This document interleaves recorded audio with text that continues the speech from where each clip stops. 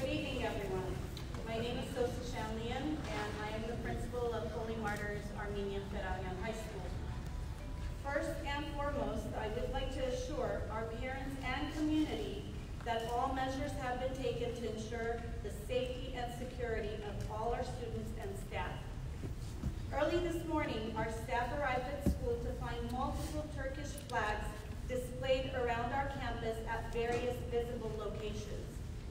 Authorities were called immediately and an investigation was conducted, including a complete sweep of the school as well as viewing of our surveillance footage. It was discovered that a person dressed in black clothing, face and head covers, trespassed onto school property by jumping the front gate at approximately 4 a.m.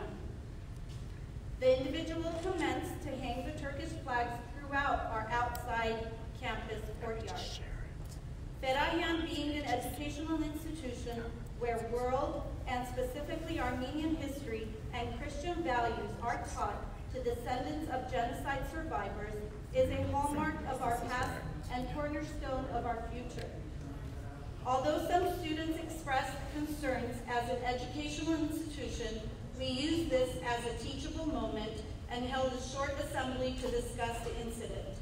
The student body then broke out into a spontaneous expression of their unity, love, and respect for their Armenian culture and heritage. At this time, I'd like to invite the principal of A.G.B.U. MANOOGIAN School to give you her address. Thank you, Sossi.